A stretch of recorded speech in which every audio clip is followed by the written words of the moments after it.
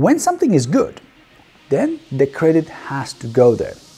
And this is exactly the case with BMW F850GS, which with this newest generation, so upgraded from F800GS, is now a what I call complete motorcycle. I am Vitold, and I must say that in my eyes, the medium GS used to be kind of more of a toy or a fun bike rather than a serious adventure motorcycle. I would never think that I would necessarily spend my own money on it, as it was not the perfect tourer, and it still is not, but it wasn't too much fun either. Where it was scoring was off-roading with fairly low weight, good balancing, wide handlebar and a big 21-inch front wheel. But now, with this newest generation and a new name, now F850GS, I believe it is finally fun enough because of the power upgrade. It's up from 85 horsepower to 95 horsepower. And this is also thanks to more engine displacement. The previous 800GS had 798 cubic centimeters of engine displacement, as this new one 850GS has 853 cubic centimeters. Torque is also up from 82 Newton meters to 92 Newton meters, so around 11% more than before. I believe that I can feel it. I'm convinced I can. With this fairly light GS being 233 kilograms with a tank full of fuel, it actually sounds more heavy than it feels.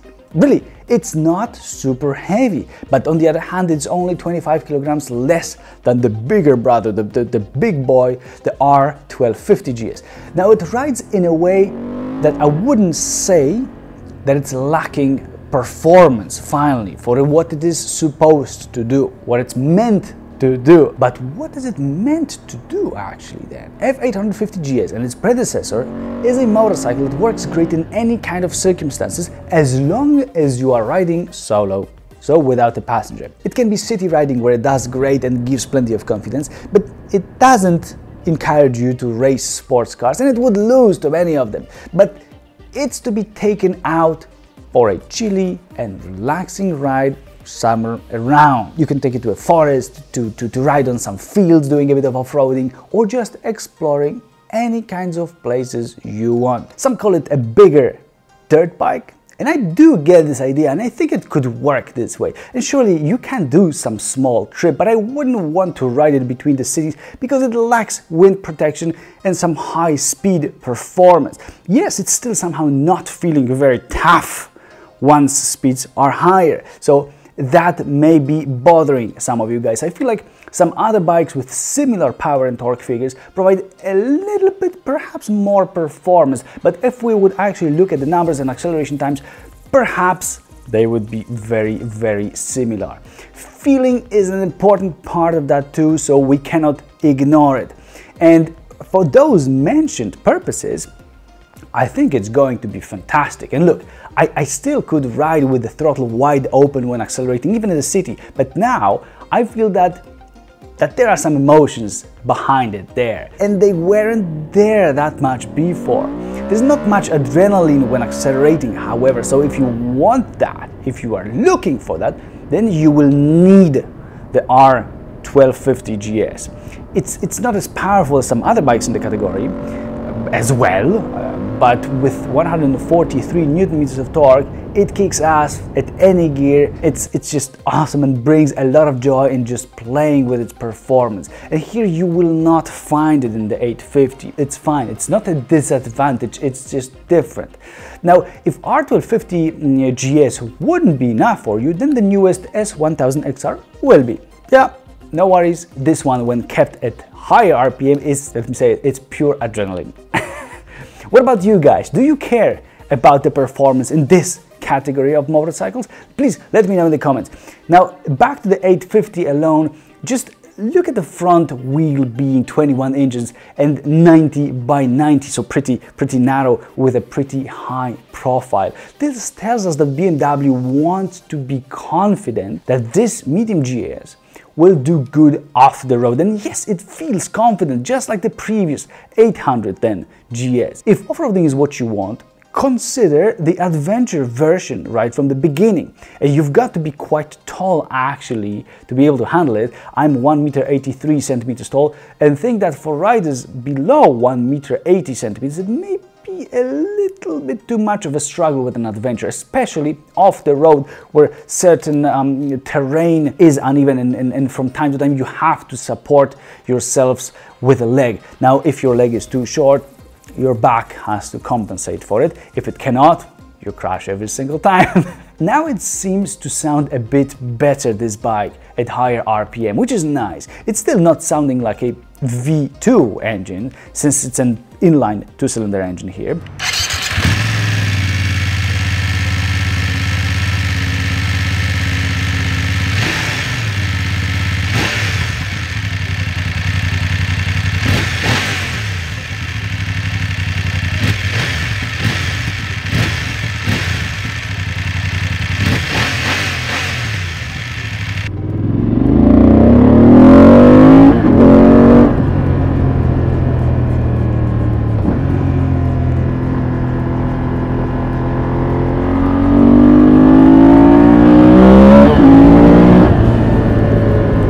For this type of bike, I think it's fine.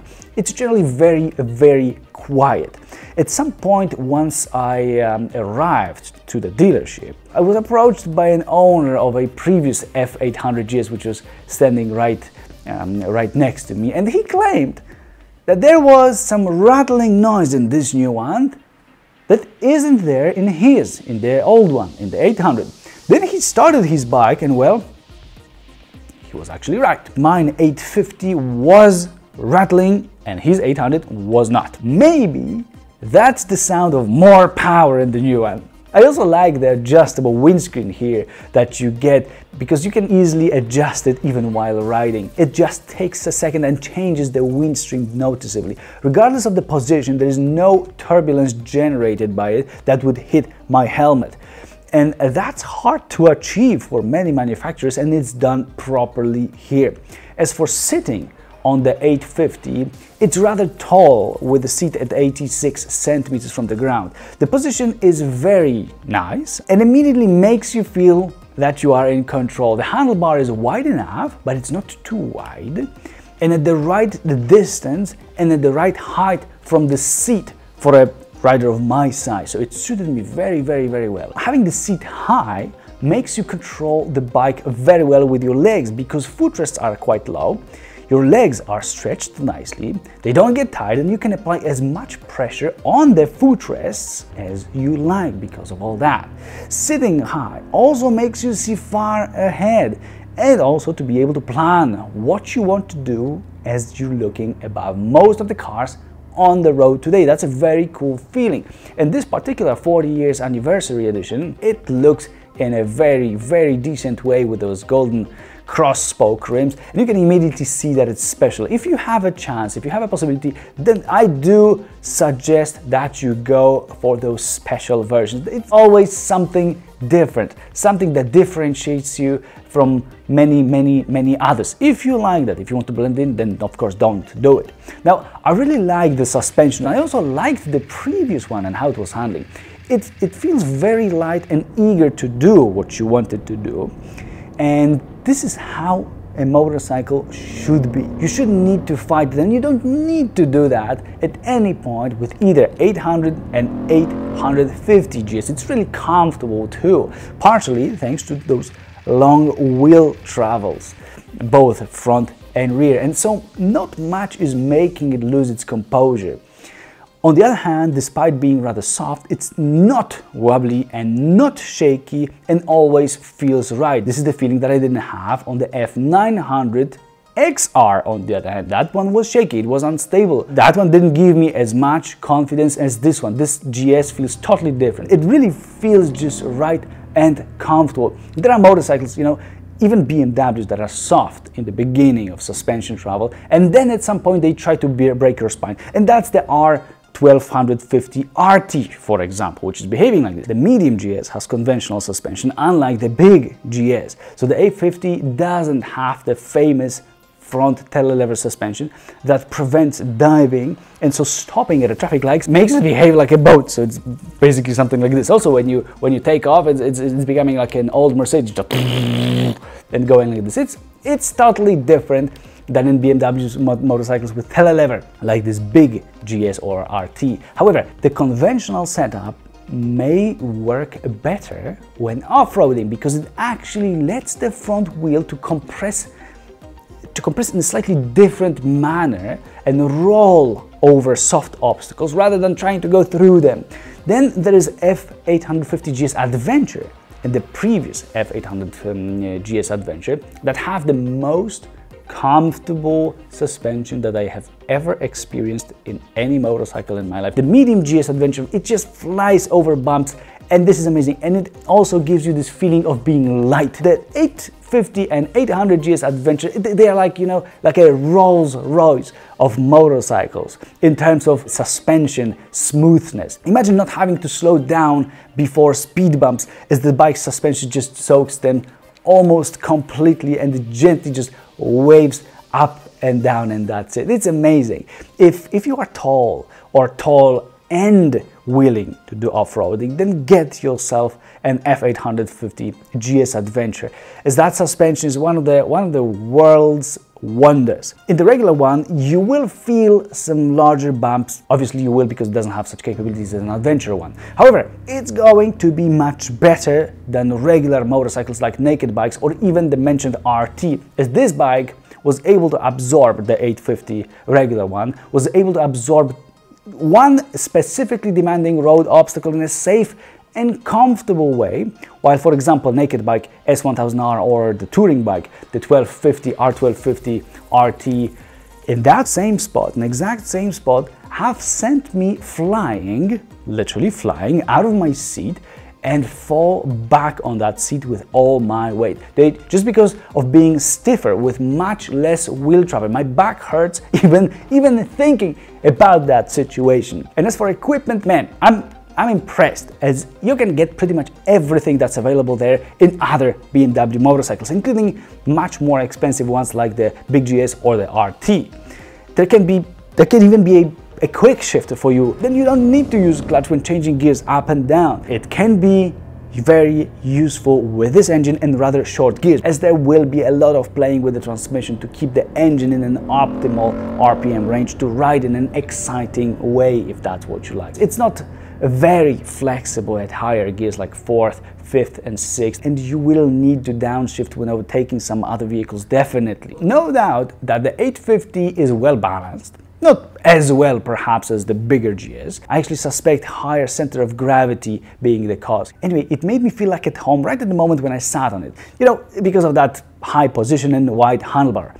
But the seat itself seemed to be angled forward a little bit too much, and because of that, when the bike and myself were shaking on the bumpy roads, I would slide more and more forward on that seat, and that, at the moment of colliding with the fuel tank eventually, it was starting to worry me a little bit.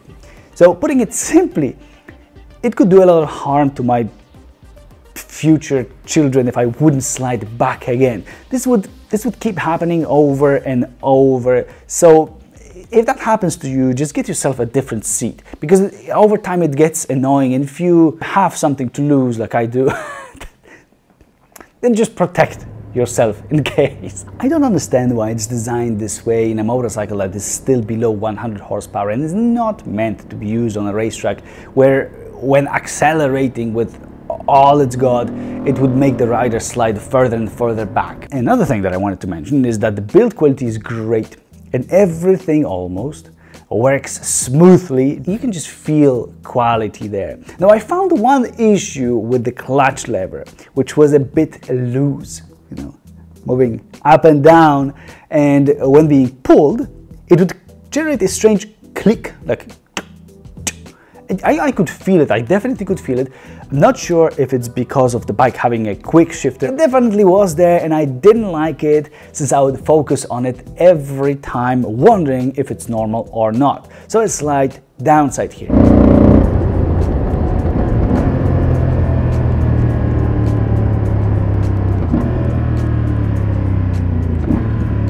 I gotta tell you, if it's perfect, you're just accepting it. If there's something wrong, it just freaking bothers you. And that bloody clutch was bothering me. Anyway, I suggest you check some units without the quick shifter to see if they do that too. And obviously now for this BMW 850GS, there is ABS, there is traction control, there are riding modes, there is fancy digital screen, which actually convinces me more and more every time I see it, just because of the nice quality graphics, very good visibility, actually at all times, and plenty of information available there. I just will never like the rev counter in the form of this quasi horizontal or any other kind of stripe or whatever you call it. I just like seeing a needle going around, even if it was digital. Rolls-Royce does that. Why BMW cannot do it? Or give us a choice, one like this and one with two digital, or at least one digital gauge. There is also a tire pressure system, which proved to be useful, as thanks to it I was able to verify that the bike actually, the one that I was riding, had a bit too little air pressure in the front tire. It's just a slight pity that at 1.9 bar, which isn't actually crazy bad, but it's too low.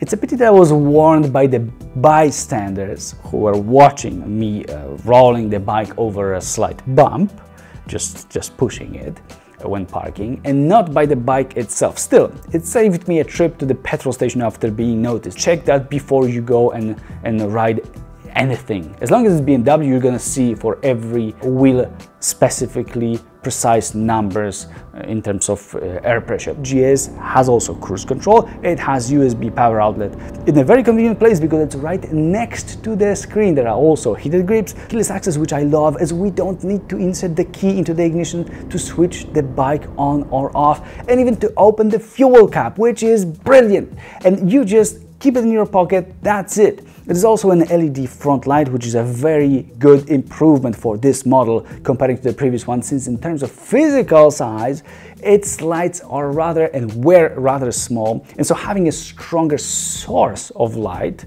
is good both for safety reasons, so other drivers seeing it in traffic, and also in terms of giving you more light if you're riding after dark. There's also electronically adjustable suspension, ESA, ESA. There's also a good old chain drive here, the cheapest, the lightest, and the most annoying solution out of them all.